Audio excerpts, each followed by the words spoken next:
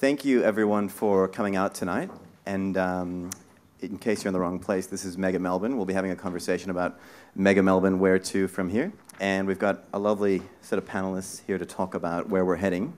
For those who don't know, my name's Eyal Halamish. I'm the CEO of OurSay. OurSay.org is a website that allows people to go online, they post questions, they vote for questions, and we get the top questions answered by community leaders like CEOs and politicians in our communities. Tonight, we wanted to turn to our panel and have a bit of a conversation that's going to be fairly open. We'll start off with an introduction from a councillor who's here, and then maybe just getting into the mix of things up on the panel. But I really want to turn it over to you and understand the questions that you have and get them to the panel. And just before we get started, I want to do a quick straw poll. How many people here were born and bred and Melbourneites through and through? Oh, we got a good show of hands. How many people have only lived in, were born somewhere else but moved to Melbourne? Wow, I actually got more. So it's almost a testament in the room. How many of them wish that they were born somewhere else? And nobody, everyone's glad to be here now. That's good. Well, I think it shows really what Melbourne is about and how it's growing so quickly that even a majority of the people in the room here came from other places. I myself am from the city of Chicago and came here, and it's odd that I was asked to talk about Melbourne, the city that I know maybe the least about. So before we get started, I wanted to ask Councillor Ken Ong, who's here, to say a few words to the crowd. Councillor Ken Ong is a businessman who's been a community volunteer for about 20 years. He's a champion of words, and he already told me he wanted to waffle a little bit before we started, so I'll hand it over to him. Thank you, Eyal, and fellow panelists here, panel from Rob Adams from the City of Melbourne. We call him our city genius. And Alan, who is looking into the environment and looking after the environment, and of course Jaddan, who is from the music and the details. I guess Eyal will introduce you guys more. It's a great pleasure to be here for tonight. Tonight, the topic is Mega Melbourne. As I said before, Melbourne is not really mega. I was recently over in China at a city development conference in Chongqing. It's 31 million people, right? That is super mega. And it seems that in the next 25 years, there'll be at least 20 cities in the world that are considered mega cities, cities of over 20 million people. So we still have a very livable city here in Melbourne. As Eyal said, many of us have come from overseas or born in other places, and we have come to Melbourne and we have called it home. Why? Because it's such a great city. It's a great city because people with foresight 20-odd years ago decided to change the city from a very quiet donut city where everyone leaves once work's over. And now people live in the city and enjoy the city 24 hours a day. But as we continue to grow, we face challenges, and that's where tonight's conversation will be about. And I think, is that yours, Rob?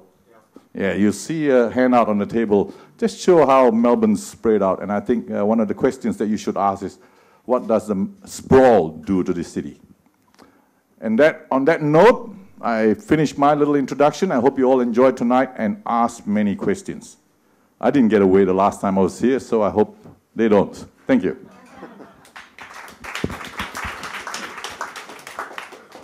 Thank you, Councillor Ken Ong. So as Ken's already spoken about our wonderful panel here, I'll introduce them in a second. But before I introduce them, I'm going to get them each to tell us what Melbourne means to them. And then we'll talk a bit about where Melbourne is heading. And I was thinking what's a good way to introduce us to Melbourne? And I tried to find a poem. And I like this poem because it talks about the city that I'm from, and it compares it to Melbourne in the poem. And it also talks a lot about people who come and travel through this town, which is something that I originally was doing when I decided to stay for a while. So I'll read it to you. So it's a poem about Melbourne by Kevin Baimir, who's 25 years old. 6 men flew in from different towns and several different lands to get a taste of Melbourne with their very eyes and hands. But each experience differed much from any other man's. A Flagstaff tram to Parliament brought one with open awe, clean streets for eyes, fresh airs for lungs, a market for the jaw. I say, he said, this town of Melbourne's much like Ottawa. Baboom, said two in Brooklyn drawl. It's all within a walk. Museums, restaurants, theaters, and nightclubs after dark. I say, he said, this town of Melbourne's very much like New York. While strolling through the Scrapers High, 3 thoughts were lost in fog. Oh, I don't got teams like bulls or bears, but demons and bulldoggos. I say, he said, this town of Melbourne's very like Chicago. It rains and rains each day and night. I'd hate to be a roofer, but Asian food galore, said 4, to gulp down like a hoover. I say, he said, this town of Melbourne's very like Vancouver. Once 5 had won the pokies till his wallet would fit, he hopped aboard a tram St Kilda bound to stroll down beaches gritty. I say, he said, this town of Melbourne's like Atlantic City. There's neighbourhoods and local pubs for getting bloody stunned in, but fish and chips without the grease. 6 pondered this conundrum. I say, he said, this town of Melbourne's very much like London. They met again when heading home to talk about each site. They disagreed on every point and fought into the night. Though each had different answers, they were all completely right. So I thought we'd... Those are mine. No applause necessarily. That was not my work of wisdom at all. But I thought we'd turn over to the panel and ask them about their story at Melbourne and what Melbourne means to them. And to introduce them, Jaddan Comerford is a 27-year-old music media mogul, if you will. He started Boomtown Records in 2004 while studying and has since gone on to become one of Australian music industry's well-known personalities through his passion for music, conversation, business, and the odd cheeky pint of beer. Co-founding the Stable Group with Ben Turnbull in 2006, Jaddan has long shared a vision of creating a company that suggests a new model for the ailing music industry and executing it to perfection. I think Jaddan is someone who's really trying to redefine this music industry and has done a very good job, and is kind of the beat behind the music culture which you see in Melbourne. It's very rare that we get the opportunity to hear from someone who's kind of behind the scenes and moving things left and right. We also have Sandell, who's the National Director of the Australian Youth Climate Coalition. She previously was the General Manager and Victorian Director of AYCC, and she's seen the growth of AYCC from a small group of passionate individuals to 65,000 members strong across the nation. We've seen the AYCC do some amazing work in mobilizing young people in schools and just outside of school to influence their policymakers around the area of climate change. And I've got a bunch of stuff written here, but I know that Ellen speaks a lot in the media, and she's got a lot of great ideas, and we look forward to hearing her insights today. And finally, we have the designer, Rob Adams. Rob is the Director of City Design in the City of Melbourne. He's one of the champions of urban design, and he said to me on the phone today that he's been thinking about this for at least 40 years, if not more. And he got an Order of Australia for the great work that he's done in urban design and really thinking about this city through and through. So he'll probably provide us with some insights about what he sees happening, what he's seen happen, and where we might be heading in the future. So I'll turn it over to you. Jaddan, what does Melbourne mean to you? Hi everyone, thanks for coming. I guess I was just thinking about it then because I haven't had that much time to prepare, but I came up with the phrase in my head then that I'm basically one of those Melbourne idiots. So what I mean by that is I was born in Heidelberg, and as soon as I was born, my dad put a Collingwood football jumper on me. And heading to school over in Toorak, I would have to catch a train past Victoria Park, and all I ever said to myself was one day I'm going to live near that place. I moved out of home to Abbotsford, right next to Victoria Park, and then 6 years later, a few months ago, I bought a house in Collingwood, and now I live there. So I haven't really moved far. I travel overseas a lot. I'm in New York and LA very regularly, and I've done some extensive travel through India to basically, find myself. But in terms of Melbourne, it means a lot to me because it's the place that always just made sense for me, and I always really enjoyed. I guess I started with that football culture, and as I grew up and got into music, things started to become more about the bars and the bands and all the different things that you can see. And now living in a place like Collingwood, I have no excuse not to see live music. I can walk. I can go home from work, have dinner, walk to the Tote, or walk to the Evelyn, or walk to Yaya's, or walk to anywhere, or get a cab to the Corner, or go into the Hi-Fi, or all these great places, and you can see all these great bands. My favourite thing to do in Melbourne after eating somewhere is seeing as many gigs as I can in one night. So you can basically come to the Toff and see a singer, a solo artist. You can then head down to the hi-fi and catch a hip-hop artist, and then head over to Billboards and see a heavy metal band, and then head down to one of the clubs and see a dubstep DJ, and then, you know, things kind of get a little bit crazy after that. But, you know, I know you can do that in other places around the world, but that to me is a really exciting thing. And in between all that, you can eat this amazing food and meet these great people and get around easily and relatively cheaply, and then make it home to Collingwood, you know, later that night. So, yeah, I don't know. That's kind of my thing with Melbourne. That's great. Hopefully, we all can manage those late night benders the way that you've been able to enjoy it as much as you have. What about you, Ellen? Okay, this is quite embarrassing, but when Eyal told me that I had to talk about what Melbourne means to me, I wrote a poem. Here we go.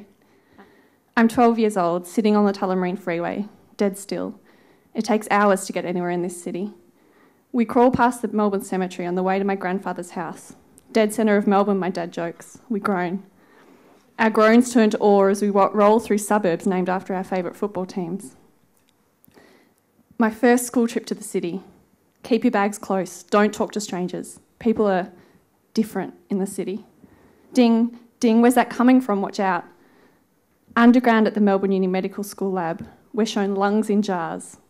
Pink and healthy, this is a country lung. Grey and spotty, a city lung. Kids take an hour to get home from school on the train in this city. And it's cold, so damn cold. I tell myself, I am never moving to Melbourne. I'm 15 years old. My best friend has a tongue ring. She shuns fashion, instead opts for up shopping. Driving through St Kilda, we're advised to lock up car doors and wind up the windows. We play a game, first one to spot a prostitute. The thrill, there are no prostitutes in our town. Our purple hair and checkered pants are enough to draw judging stares. Not in Melbourne. We reckon you could walk down the street naked and no one would care. This is the city. We could belong here. She turns to me. I can't wait to move to Melbourne. I'm 27 years old, flying down Flemington Road on my bicycle. The parrots are making a racket. They're louder than the cars, just the way it should be, a little piece of Australiana in a concrete savannah. My rebellious teenage purple hair is long gone, replaced by hipster yoga and brekkie at small block with my bestie. We head out to Dumplings for lunch. $10 buys you the best Chinese food outside China, I've been told. It's true. They even throw in more than one rendition of Happy Birthday over the loudspeaker to make you feel welcome. I love the sounds of this city. They have become the sounds of me. The impatient ding of trams, frustrated they have nothing more at their disposal than a cheerful bell. The booming final siren of a game at the G, and my shock at the emotion it always unearths. The fragments of indecipherable languages overheard on the train home. They're the good. There's also the bad. The sounds of cars whooshing past freeway sound walls, hiding cookie-cutter McMansions with matching unused tennis courts. The impending doom of a B-dub approaching from behind when you have nothing to protect yourself but a feeble fluoro bike vest. You curse bad city planning. The infuriatingly cheerful ding before the announcement that your train has been cancelled. We have a love-hate relationship, this town and I. Why on earth would you want to live in Melbourne? My 12-year-old self says. Why on earth would you live anywhere else? I reply. That's great. Thanks, Ellen. I like the direct attack on Rob. That was very good. Hard to follow.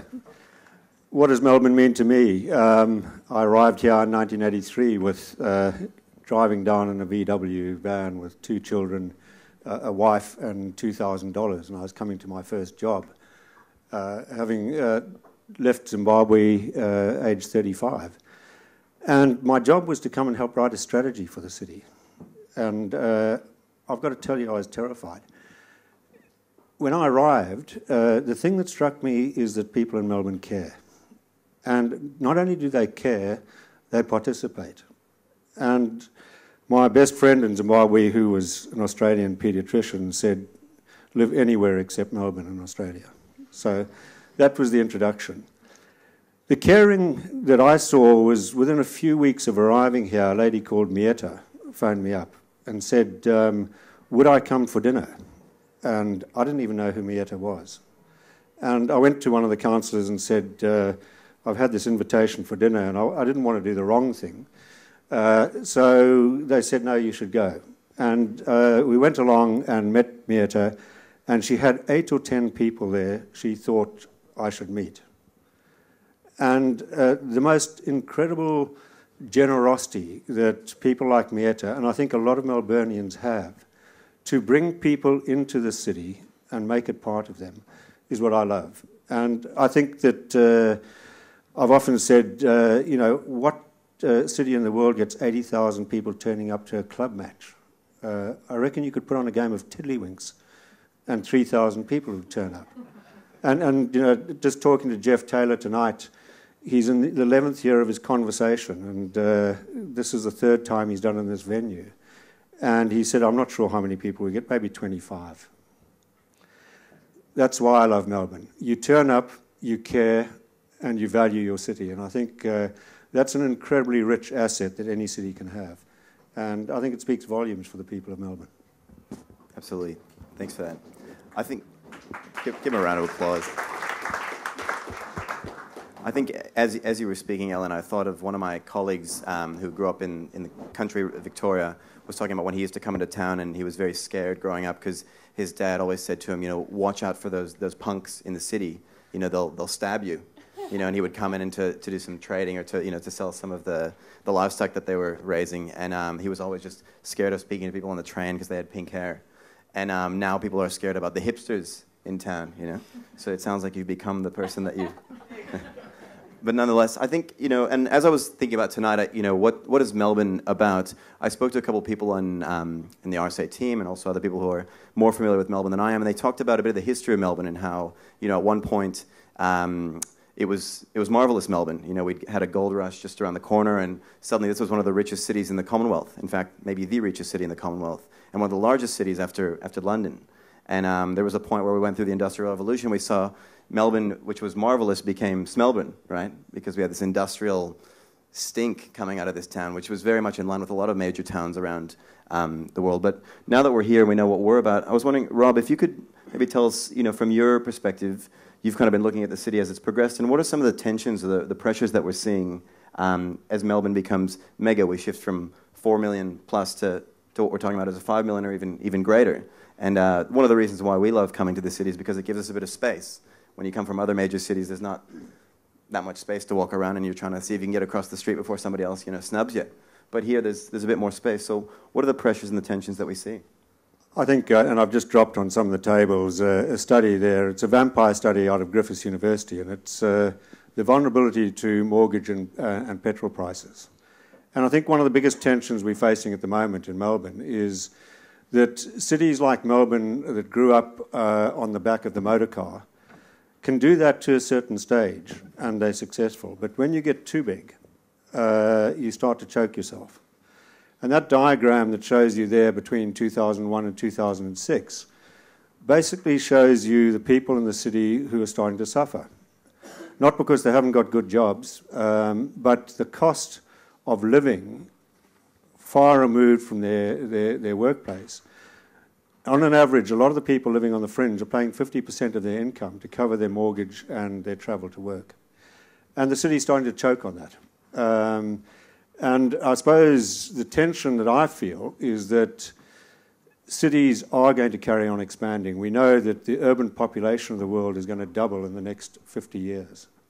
We know that cities chug out 70% to 80% of the greenhouse gases, and they're responsible for 70 to 80% of the GDP. So if we can't start to design cities that are sustainable, then we've got a really uphill battle against the whole climate change issue.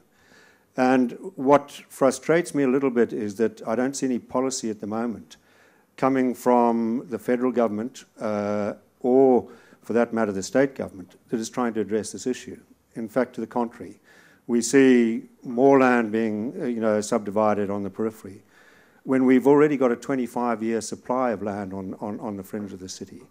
And we see no realization of the fact that the demographics of our cities have changed. We've got much well, in the paper today, we're one of the younger cities, but there is this big population bulge coming through of 60-year-olds, and maybe they don't want to live on the fringe. and family sizes on average are 2.1. So why do we want 4-bedroom houses on the fringe with all the energy and space they take? So we're not watching the trends. We're not watching the trends and actually looking at them and saying, what are they telling us? There's more family violence on the fringe areas. Bankruptcies at the moment on the fringe areas. So we've got a divided city. You could almost draw a medieval wall around that piece of green in the middle, and we've got two cities that are operating. And I think that's a very dangerous position to be in, both socially, financially, and environmentally. So that's the biggest tension. If we don't start to come to grips with what we have to do to turn that round, then I think we're in a perilous situation.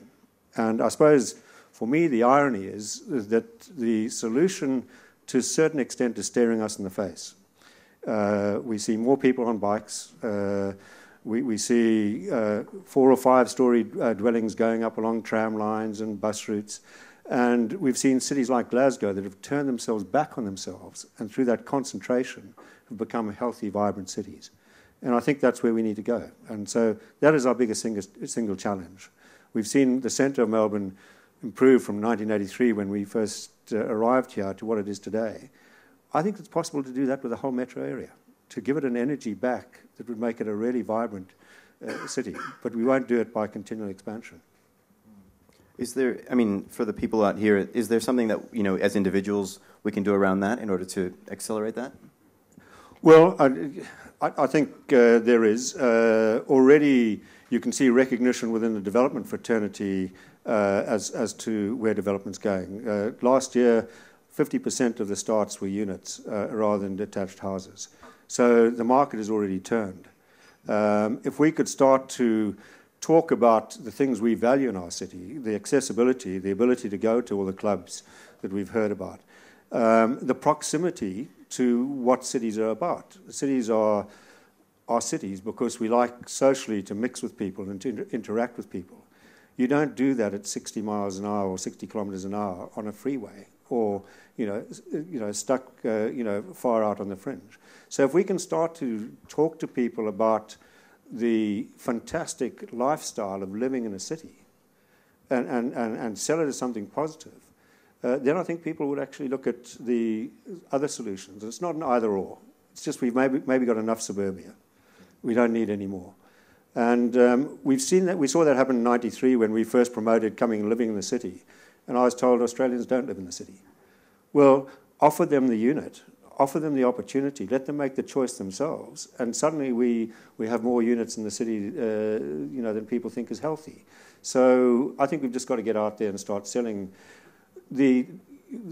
what I think is the delight of living in close proximity with your fellow citizens, and where the street is the major public space of the city. It's not for cars. It is 80% of the public realm. You design a good street, you design a good city, but it's for people. That's great. I mean, I'm a bit of a greenie at heart, and I'm hearing some greenie waves coming out of there, and I'm looking for truck-sized bike lanes, The other day I got hit by, somebody opened a car door straight into me and knocked me off my bike, and I thought, oh man, if this was just a couple centimeters wider, I'd be okay right now. But Ellen, so, this is very much in your stream of thinking, and, do you think, is Rob on the right track, and also are we doing okay, or do we need to go faster, or where are we at? I completely agree with everything that Rob said. I don't think that Melbourne is a city, really. It's a whole bunch of suburbia with a little city in the middle. And when I think about, I grew up in Mildura, and the things that frustrate me about living in Melbourne that I can get in Mildura is the ease of getting around. And you can get anywhere in 5 minutes, literally, with a car. And I just think there is nowhere I can get in Melbourne in 5 minutes whatsoever. And I think that I am definitely willing to give up having a quarter-acre block to actually be able to get places. And I think that has incredible benefits for our lifestyle, not just for the environment. I think the environmental benefits flow on, but it does frustrate me that there are these things that will directly benefit our lives. And I think that you asked about, well, what can we do? And I'm going to be a bit controversial because I was told we need to have a little bit of a debate. I would say vote out the state government, because I think that, not necessarily, I'm not making a comment about this state government in particular, but I think that if you look at the planning decisions that govern the way we live our lives. 95% of them are controlled, or almost 100% of them controlled by the state government, and you can have incredible local governments like the City of Melbourne who does incredible things to try and make their city more livable, but they're always ultimately constrained by the state government. And when the state government says we're scrapping the entire bike budget, or we're going to open up all these green spaces for just developments with no transport and no trees and no social infrastructure, we need to look at that and say, well, we need to do something about that, and I think that has to be a political solution. So let's get City Council to manage the whole thing, right? Well, potentially there have been instances where that's, where that has been better. I can't remember what the principle's called, but subsidiarity, where you try and get government closest to the people, and I think that potentially that's a lot of city councils are doing a better job than the state government at managing livability of our cities. It might be a cyclical thing. I mean, we used to have city-states, and when you look at what's driving the economy of nations, quite often it's centred around cities. So, I think there might be a pattern that basically says, and this will be controversial, you don't vote out the state government, you get rid of the state government. If you had federal and regional government, you'd mostly have enough levels of government. Now, I know it's not going to happen, and I'll mostly get wrapped on the knuckles for having said it, but it worries me that cities have been relegated to the lower levels of government. Federal governments don't have a minister for cities. Albanese will say he's the minister for cities, but he's actually infrastructure. And his vision of infrastructure is big stuff, $4 billion, photograph it from 5 kilometres. So, I think we've got to start to get all levels of government involved in the city and the health of the city, and start to think about what drives the economy of our countries and the planet. And at the moment, it is cities. 8% of GDP goes into residential, 2% in the coal mine. It's, were you going to say something? I just want to say I love the thing that you said about roads. Because I rang up a friend of mine who's a councillor in the city, and I said, what should I say tonight? And he said, it's all about the roads. Like you said, it's 80% of the public space. Why can't we just cut every single road in half? Half the roads in the city could be one way. Then they don't need to be through traffic. And I was thinking, actually, most of the roads that I've ever lived on don't need to be through traffic. Cut it in half. You could have one row of parking, a single lane, and then the rest could be a park. You could just plant grass there. And I was thinking, that's a pretty radical idea, but when you think that it's incredible public space that's being wasted there, and you could do something with that. It's not that radical, because if you think of the road as a piece of real estate, and if you were a property developer and looking at a piece of road and you had to get the most out of it, the last thing you put on it was a motor car. It is actually the least efficient way of using that piece of real estate. You go from, peds to bikes to public transport before you get anywhere near the car. And there was a chap giving us a talk the other night, and he said a car travelling at 60 kilometres an hour takes about 200 times the space of a bicycle. So it's an incredibly inefficient way. So maybe not one-way streets. I'm not a fan of one-way, but I think, let's start reimagining our streets. Yeah, I am a little concerned. Sometimes people like the dream of just riding in your car and putting on that music and enjoying a cruise through the city to see what it feels like, and so we might be losing some of that nostalgia. But you can have that, because most roads aren't that. You would still have those roads. So if you look at somewhere like North Melbourne, you have King Street, you have Curzon Street, which are the through lanes, and you can get anywhere you need to go on those streets. But then every street that is a residential street beyond those, you can't get through there on your car. You've got to park and then get out. And most streets are for nothing but accessing your house. So you definitely can do that to most streets. So here, you're talking a little bit about how we're fringing the city, or we don't really have this good move towards a centralised city, and maybe, could that be something good? I don't know if, Jaddan, you've been to a couple other places around the world and even looking at different music cultures. Is this, the boroughs that are forming around Melbourne, is that a good thing? And also you talked about this idea of, you can jump from bar to bar and get, a diversity. Does it breed greater diversity, or is it actually better to have that stronger concentration and building up rather than building out? Yeah, well, look, I'm a little bit out of my depth tonight, to be honest. I'm not a very political person, so I'm actually learning a lot tonight, so this is really good, thank you. You used the word borough, makes me think of New York, obviously. The boroughs of New York are, 5 very amazing places, but at the same time, even within those boroughs, there's some pretty horrible things. Brooklyn is where all the hipsters are, and there's some great bars and venues and stuff like that, but if you go too far into Brooklyn, well, just don't go too far into Brooklyn, It's interesting because a friend of mine lives in one of those 4-bedroom houses out in the I won't say where, but he said to me the other night, I said, when are you going to move into town so we can actually meet up for dinner midweek? Because he lives like an hour drive away. And he said, well, he read a study that in 10 years' time, where he lives is going to be the ghetto. So he needs to sell his house and come into town. And it was really interesting because I hadn't really thought about that. I just live in inner city because I love living in a city for the reasons I explained. But it's interesting to be here tonight to actually discuss that issue. In terms of like the music industry and the suburbs, there's a huge history there.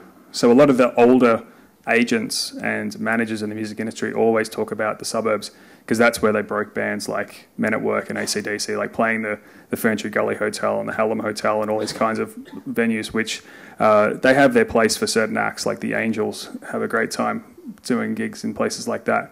But there's not really the population out there of younger people to go and see that kind of music because I guess now I'm here thinking about this stuff, we're all living in the city. Or we're all living around the city, besides my mate who's living in the ghetto. But yeah, so I definitely think that focusing on building a better city is a good thing. I can't see it as a bad thing. Do you think also, maybe just a bit more about the music industry, we talked about cost of living being a bit more expensive, and even the music industry's, it's gone through its waves. We've had new technology actually transforming the way the music industry functions. What does it mean for Melbourne, and how does Melbourne become, like you said, it could be the music capital of the world, if not just Australia? For sure. Well, yeah, people ask me how is the GFC affecting the music industry right now. It's like, well, the music industry got hit way before the GFC came. As soon as people got their first CD burner, that's when everything changed. But the music industry is in a great place right now. Digital music has just passed physical music in terms of average sales, and the actual recorded music sector in Australia is now growing rather than declining as it has for like the last 7 or 8 years. That's just a side note, but it's time to be positive again. And also keep buying music on iTunes. Thank you very much. And subscribe to Spotify. I don't work for either of those services, but I think the inner city getting stronger will only help the venues, and that gets stronger. There's been the obvious issue over the last year and a half of the closure of venues for multiple reasons. I don't really want to go into that topic because there's a million different ways you can dissect that issue.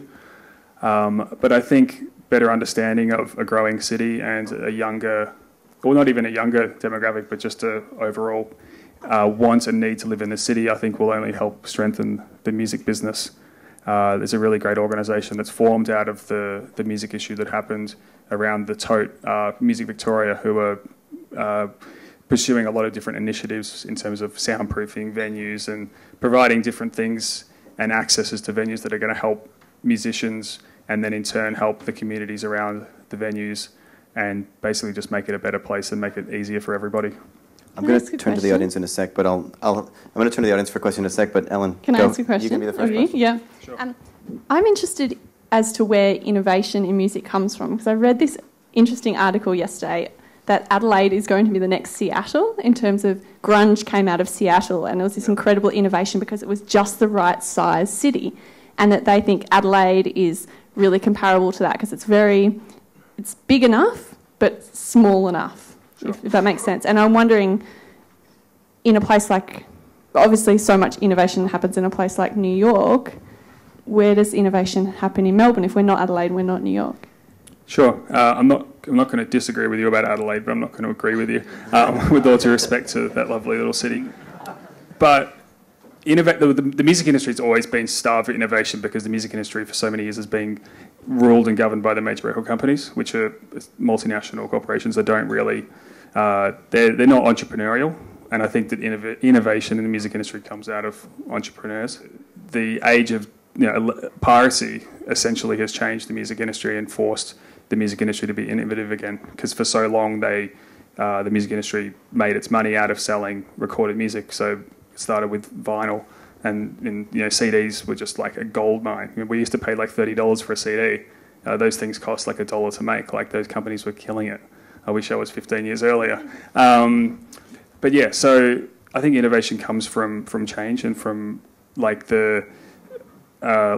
now that we have Spotify because of piracy, and Spotify is one of the greatest things that's ever happened to the music industry. But I think Melbourne is the music capital of Australia. It's the live music capital of Australia. Sydney is where all the corporate entities are, the majors, the media companies. Melbourne is where the exciting companies are. Michael Gudinski, who is one of the heads of the Australian music industry, is in Melbourne. His company is in Melbourne. A lot of the great managers in Australia are from Melbourne and have always been from Melbourne. My company's in Melbourne. Hopefully that's a good thing. Melbourne's the place to be. It really is. I heard that someone said to me once that it used to be easier to steal music than it was to actually buy it legally. And then recently we've started to see that shift. So Napster was actually kind of, it was easier to go on Napster and download something illegally than it was to actually buy something straight off. Now it's easier to buy it, and that's why people are buying it. And that's what the music industry... It took Apple to come and sort the music industry out, because the music industry wasn't listening to the consumers. As I said, the change, the innovation comes from the consumers. And I think on the Melbourne and Sydney comparison, I think we know who won. But someone once said to me that Sydney is the place that you date for a weekend, and Melbourne's the one that you marry for a lifetime. Let's hope that's correct. I wanted to open it up to the audience if there's any questions. I see one right here. Why assume we have to grow because of certain... And that's the other question. Why talk about one city rather than a multiplicity of villages? And the other question is food security. I mean, maybe going down the track, living on the fringe might be an actual advantage if you've got the internet and you work globally without having to come into the city. I mean, the assumptions that we have to bring all that energy into the inner city seems to me is questionable. And so they're my issues. Look, I think they're all actually three very good questions and interrelated. When I talk about cities growing, I'm talking about a worldwide trend of urbanisation.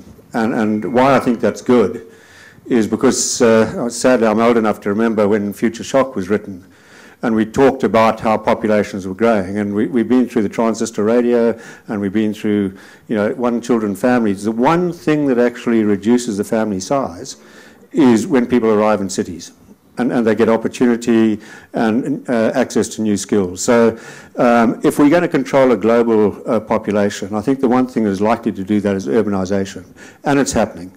So I don't assume cities have to grow. What I notice is that they're tending to grow, and there's a positive out of that. What if we could have 5 or 6 Adelaides within Melbourne? And I think what we saw in Melbourne with things like the 2030 plan was really very good. In fact, a study we did recently, which that article comes out of, basically said you could double the population of Melbourne, put it in 7.5% of the metro area. And that would be around railway stations, along your major public transport, road-based public transport, trams and buses, and in your redevelopment sites, which means you wouldn't have to touch suburbia. So it's a sort of a win-win. Suburbia becomes the new green lung. It's where you collect your water, generate photovoltaics, plant more trees. So I get excited about what we could do with Melbourne, and I think it is a group of villages rather than this large centre with things coming into them. So I think that really is part of our solution. The trouble was implementing it. 2030 was good. They never got around to implementing it. I think that's what you'd see in many of the great cities that we think of. So I just had a new housemate move into my house, and she's from Berlin, and I was asking her, what do you love about Melbourne versus what do you love about Berlin? And the first thing she said was, in Berlin, each suburb has its own identity, and you could live entirely in one suburb and you would get everything that you need. In Melbourne, I'm constantly having to come in, or kind of the inner north. And so, everybody loves Berlin, right? We could become more like that. I'm hoping that someday someone will ask me where you're from, and I'll say I'm a Brunswickian, but we'll see if that comes into fruition. Do you is there a city that we should look to as a model for this city? Look, I think there are a number of cities we can look to. I mean, we can look to Glasgow about a city that turned itself around by coming back in on itself. We can look to Bordeaux in terms of a city that has got this fantastic quality of public realm. You know, trams without overhead rails, single rail down the middle and induction, you know, great public spaces. We could look to Malmo that, you know, built almost a zero emissions piece of urbanism and showed us what the future looked like. And surprise, surprise, it wasn't frightening. And it wasn't, you know, 100 metres tall either. It was 5 or 6 stories and quite compact. You could look to Bogota and see where they actually spent on social infrastructure, schools, parks, you know, libraries. So there are many cities we can learn from, I think. But the important thing is we don't lose our own character. Let's not try and look like them. Let's always try and feel like Melbourne. But, you know, maybe take a few lessons from how other cities have turned themselves around. Jaddan, is it the same for with music? Is there a music, you know, other music capital we should be looking at, or is there something really magical about this place that's going to push us beyond that? No, there is something magical about Melbourne, definitely. Like there are, you know, there's great cities around the world, but they've all got their own problems. The American music industry is a mess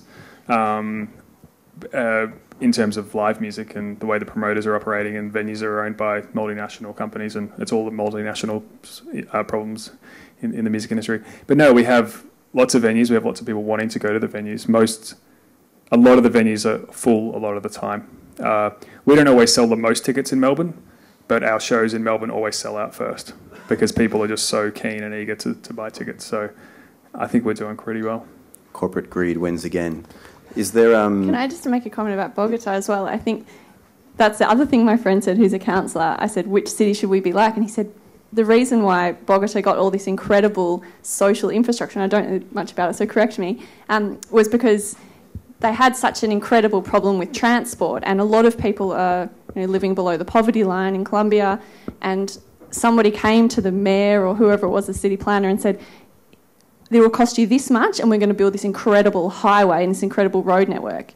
He looked at it and said, okay, thank you very much, go away. I'm going to take all that money, I'm not going to spend it on the road, I'm going to spend it on schools, I'm going to spend it on hospitals, and I'm going to spend it on bikes because people can afford to ride bikes and people can't afford to drive cars. And I just thought that was great. I felt like if someone came to our government and said, you know, here's what it'll cost to build a road, maybe they'd either just save that money or they'd spend it on something else, but he actually spent exactly the same amount of dollars that he saved on the road on social infrastructure. Yeah, it was Enrique Penaloza, and his vow when he came into office was, I will not spend a single dollar in my term on the motor car. Mm-hmm. And he kept it, you know, and he lived to tell the story, which is not bad in Colombia. That's pretty good. And I'd like to... Yeah. Well. This is a bit cheeky and ridiculous, but has anyone been to Minneapolis? You know how it's so cold in Minneapolis? They have all those, like 1 or 2 stories up. You can get between all the buildings. You can walk from like one end of the town to the other just by going along these corridors, and people set up like coffee carts in there and stuff. We should do that in Melbourne, but with slides. And you can like slide from one building to another building from Melbourne Uni all the way down. Public slides. Awesome. I see a future here. Carol? Yeah, hi. Firstly, on the issue of Melbourne-Berlin, I have to say that my 19-year-old was in Berlin last year, and she rang me up and she said, Mum, this city is almost as cool as Melbourne. So there you go. But my question is to you, Rob. How feasible do you think it is to get your vision around the planning for Melbourne actually happening? Because I know you've been talking about it for a while. You know, about those 4 to 5 story buildings on major transport routes, etc. I mean, how much longer do we have to talk about it and not do it? Carol, it's you know, and I'm obviously biased, it's incredibly feasible because it's happening. If you go along those tram routes, you will see small-scale developments of 4 or 5 stories starting to pop up. It would happen a lot faster if the planning schemes encouraged it to happen.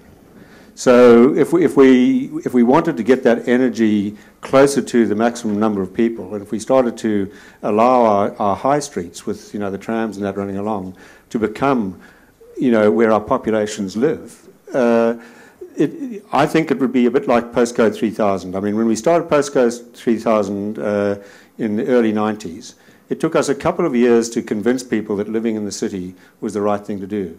When the first bank, Macquarie Bank, did #1 Exhibition Street, and it sold in about 3 months, suddenly everybody thought, actually that works. And I think we're on the cusp of that happening now. It would take next to nothing for the state government to say, look, in certain areas, let's have a very simple planning scheme. There are only 2 zones in the planning scheme. The areas where we don't want you to build, and they would be, I would argue, predominantly your existing residential areas, and the areas where we do want you to build. We want you to build close to public transport, in the redevelopment sites, and almost give as of right development, as long as you build according to certain good urban design rules, active frontages, protecting the street, all the rest of it. I think if you did that and changed the planning scheme, psychologically developers will say, all right, we know where the development needs to be, and it would start to happen automatically. And the exciting thing for me is it would happen in small properties rather than big ones. Because I'm a bit over big.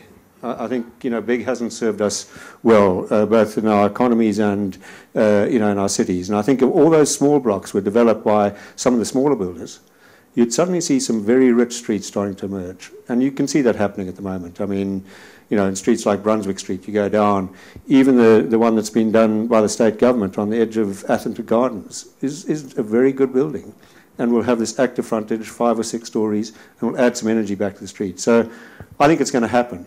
The question, will it happen with government planning assistance or despite it?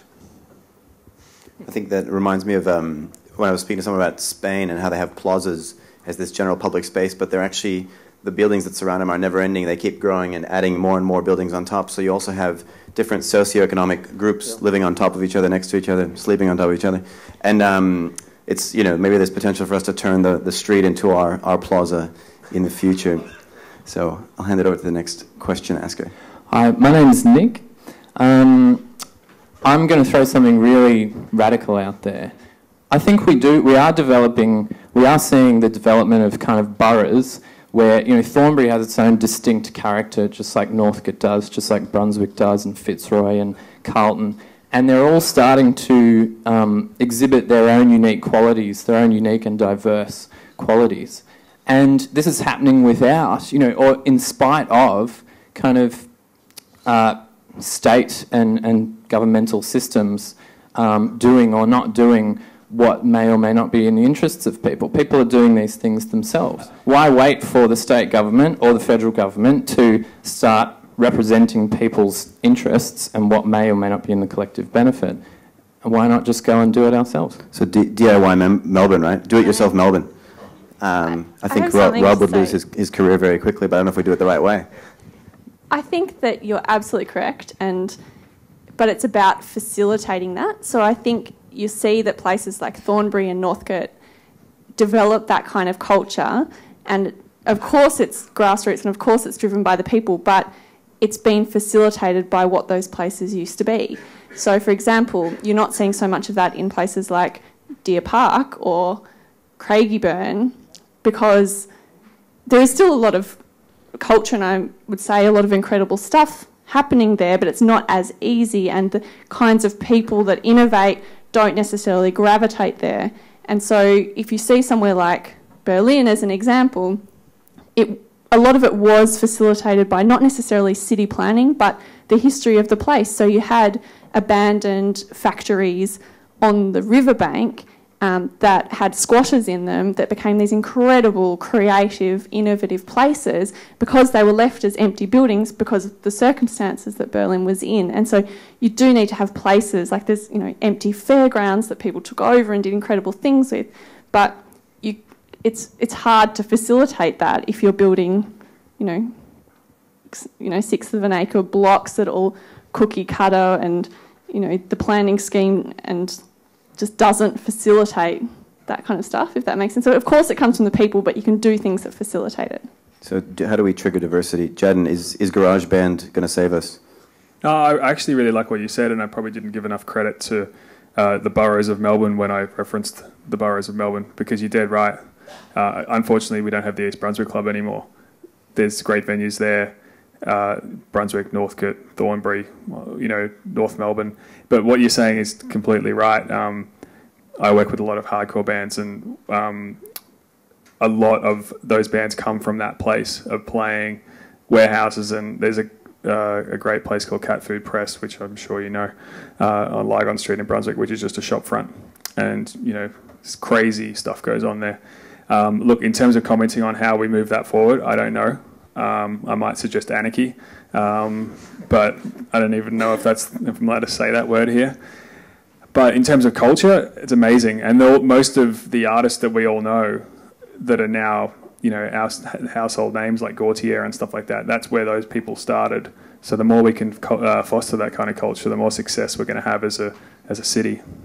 Rob, can we design for cultural innovation and this diversity, or is it something that just kind of happens? I think you can. Interestingly, City of Melbourne is actually putting out a street gardening policy, so people will be able to, use their nature strips and their, medians and things like that. We've got sitting in the audience today a lady, Eleni, who designs for culture. She got hold of a warehouse on the Maribyrnong and for very little money, a couple of $100,000, made art spaces for, I'll mostly get the figure wrong, but it was about 50-odd artists, including people like Callum Morton who went in there. So I think we can actually design for innovation, and what it's about is actually getting spaces that aren't expensive, that people can share. The Nicholas Building in Swanson Street is one of my favourite.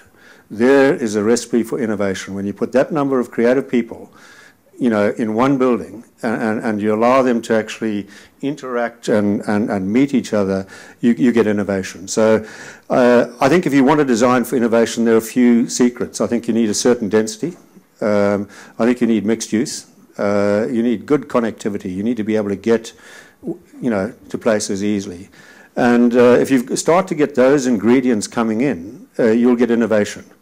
And what you need to preserve is some of the older stock. We wonder about whether we should keep old buildings. It's not just about whether they're valued for their heritage or their social heritage, but it's their rental values as well. Places like this don't happen in, modern buildings that have just been built. They happen because there's a certain rental structure that works in recycled buildings and reusing buildings. So I think you can design for innovation, and I think it's one of our big challenges as we see a lot of new buildings going through. How do we keep the old stuff? How do we keep the grunge? How do we keep the real, life and energy of the inner city? It's very true. I actually work out of a building that's a very big open space. We don't design buildings with such big open spaces anymore unless it's for a massive auditorium. And so it's called Hub Melbourne, and it feels like this massive brain of tiny brains all working off each other and feeding off each other and doing really cool things. And you always walk into the kitchen and hear some crazy new idea about turning balloons into golf balls and spaceships and whatnot. But I agree that you can over-engineer it as well, that you can't just design a space and then hope that innovation will happen. And design can actually squash innovation if you aren't leaving those places that people can squat in. And I think the Hub is great, but for our organisation, we could never have afforded to work out of the Hub, so we went and found some old falling down building that had water coming in the roof, and that was perfect for us because we couldn't afford the Hub because we weren't at that level or mature enough. So I think you can out-design innovation. Out-design the design. There's an interesting parallel between Berlin and Melbourne. If we look at where the energy of Melbourne comes, it's usually where things like the height limit have been kept in place. So there's a 40-metre height limit that runs through the middle of the city here. So we get the lanes, the arcades, the pubs, the clubs. It's the 40-metre height limit that existed back in the 19th century because of the height of a fireman's ladder. Berlin is one of the cities that held on to its height limit, absolutely held on to it. And you've just got a bit of tall stuff starting to happen now. And I think there is a direct, in my mind, correlation between keeping the value of properties at a certain level, that you allow the creative energy to remain in the centre of a city. And once you put infinite value on a piece of land, you can build 100 stories, you drive out that creative energy. Absolutely convinced of that. And I think that's one of our challenges in central Melbourne over the next 10, 20 years, that we don't actually destroy the stuff like this that we love.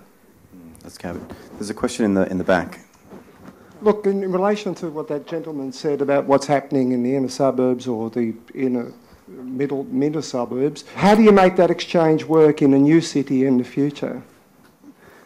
Jaddan, what do you reckon? How do we make it work?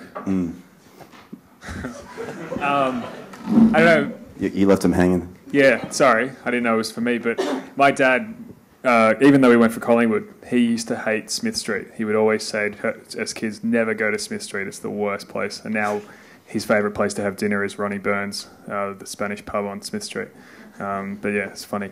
Did anyone else? Rob? Did you want to say anything on that, or? Look, not a lot. I mean, there is a change that occurs as parts of the city become gentrified, and I think that is a problem. Mm-hmm. You can see, Lygon Street starts, and then it flips over to Brunswick Street, and Brunswick Street's cool, and all the artists arrive, and then that becomes gentrified, and now people are moving to Smith Street. I think you do go through that process of gentrification, and streets will go through that. Just at the moment in retail, Chapel Street and Turek Road are suffering. If you look at them, in terms of their retailing, they'll go through those cyclical trends. I think the thing that worries me a bit is that they'll still always have an energy, and I believe they'll come back, and they will have another life. I don't know quite what it'll be, but it'll be different. I can't see that energy coming back into some of the outer areas, particularly if we can't invest in the infrastructure that you need in those outer areas to make them exciting places to live. And with every step you go further, the cost of the infrastructure to go into the areas that already exist is huge.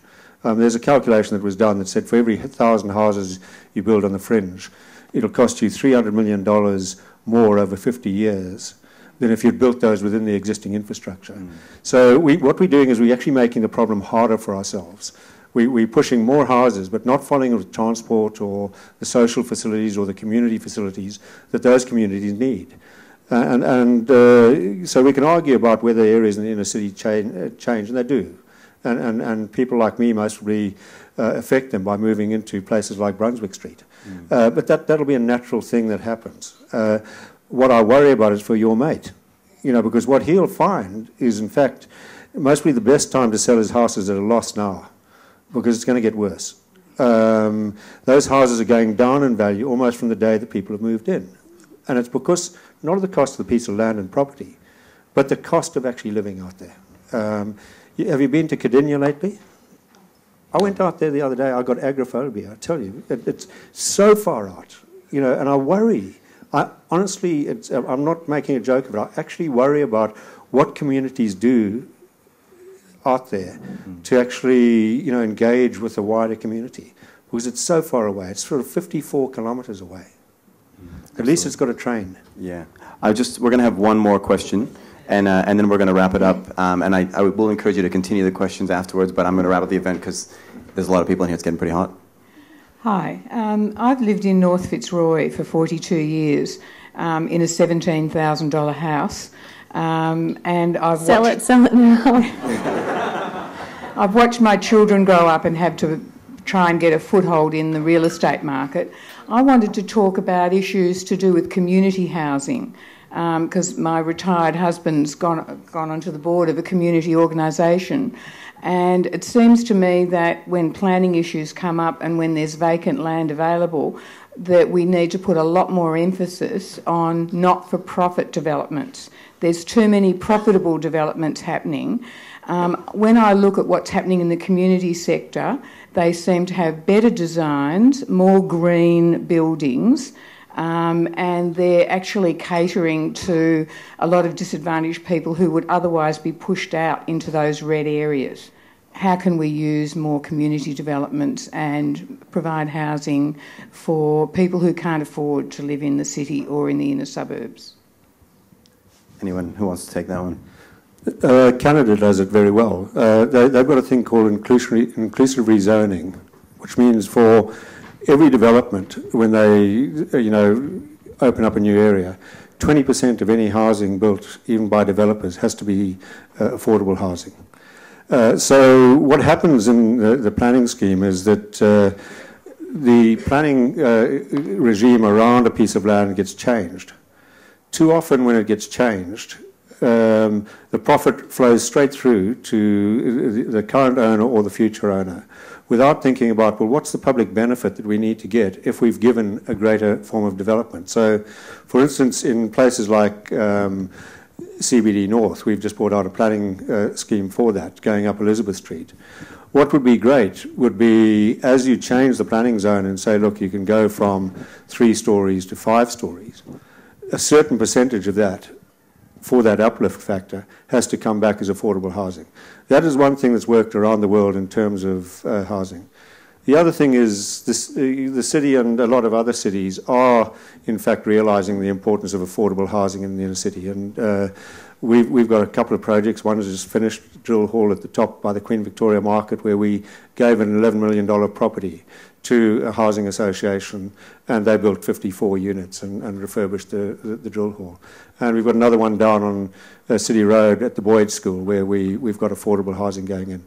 Unfortunately, I don't think enough. I think we've realised too late the loss when you get just one particular type of housing coming into the city. You've really got to have that spread. And affordability is, I think, one of the big issues. Thank you for that. I can tell we're all heating up because the conversation's heating up a bit and the room's heating up, but I've never seen so many people rock up to an event like this at this hour. So it's amazing to see how many people here really love Melbourne and want to digest what the concept of Mega Melbourne means for each of us. But I want to thank our panelists, Jaddan, our music media mogul, and Ellen, our climate activist, and the city designer himself, Rob Adams. And I also want to thank Melbourne Conversations and the Toff for putting on this wonderful event. And thank you to every single one of you for coming out tonight and sharing your thoughts and listening and continue the conversation, buy a drink. And thanks again. We'll see you again soon.